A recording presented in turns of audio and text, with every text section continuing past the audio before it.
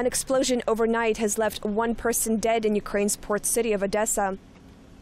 A senior Ukrainian official stationed in Odesa, Volodymer Shablenko, has said that the cause of the incident was a homemade bomb, which reportedly exploded in the hands of the culprit, whose identity remains unknown. The blast also knocked out several windows and balconies of a nearby shop and a residential building.